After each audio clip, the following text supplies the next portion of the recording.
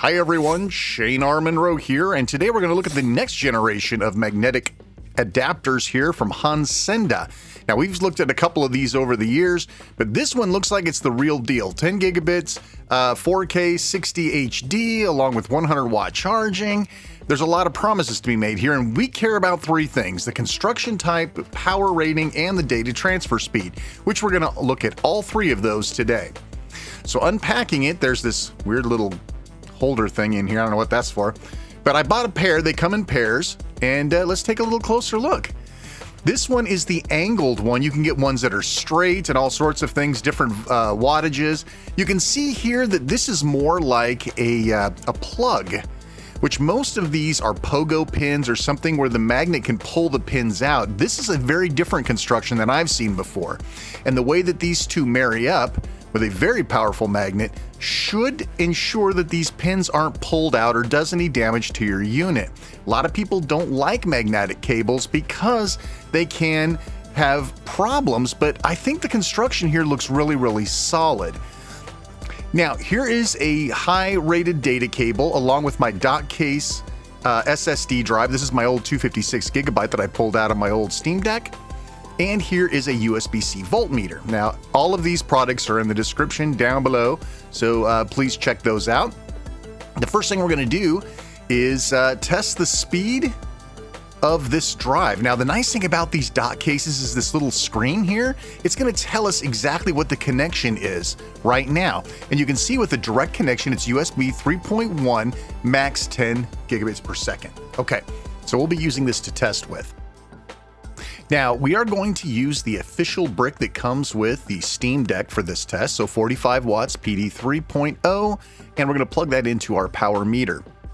I'm going to plug it into my deck, which is sitting around 57% if I remember right, and you can see here, we'll wait for it to sort of level out here. We are charging and operational at the same time, and we are pulling through about 43, 44 watts, somewhere in there while it's fast charging. That's great. This is the OLED deck, by the way.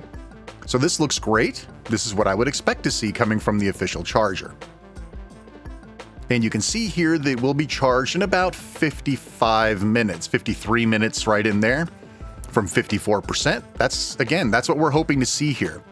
Now let's go ahead and use our brand new magnetic adapter.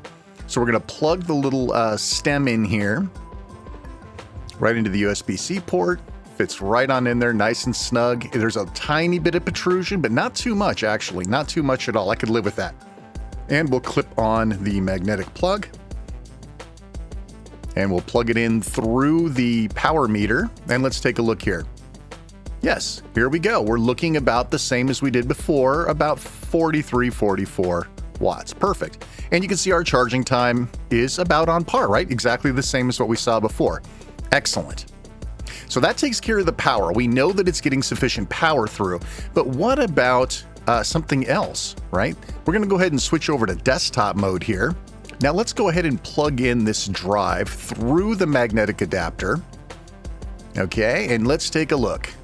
Will it tell us it's USB 3.1 or not?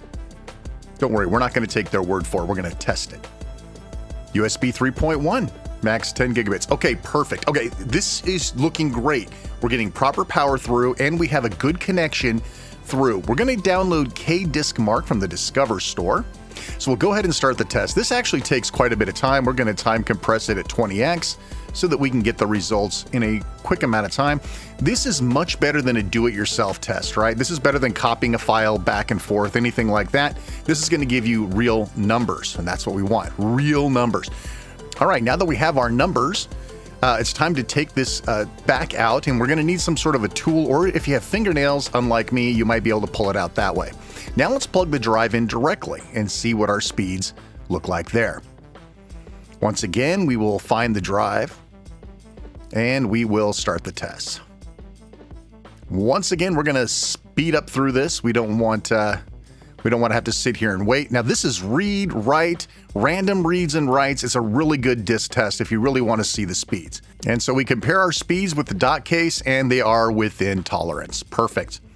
Well, these look pretty good, actually. I'll get another closer up look here so that you guys can get sort of a better look at these things together.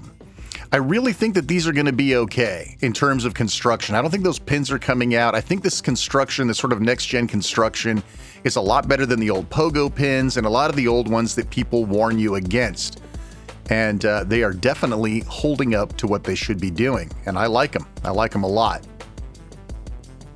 I don't know what this thing is for, though. There's nothing to hook it to.